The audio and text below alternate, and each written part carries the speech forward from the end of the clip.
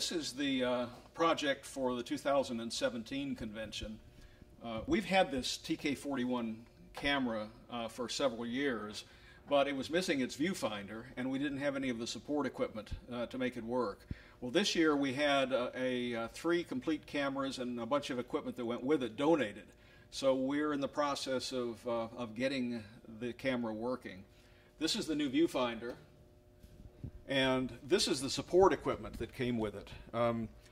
We mounted it, and we had the rack repainted, and we've mounted it in there. But everything that's needed for getting this camera working is here.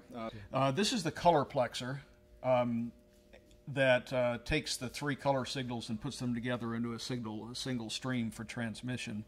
And these are power supplies and various units to provide the right voltages and current to the camera. And this is the control panel. This is the processing. This is the control panel. This is the processing amplifier. We are doing this through volunteers.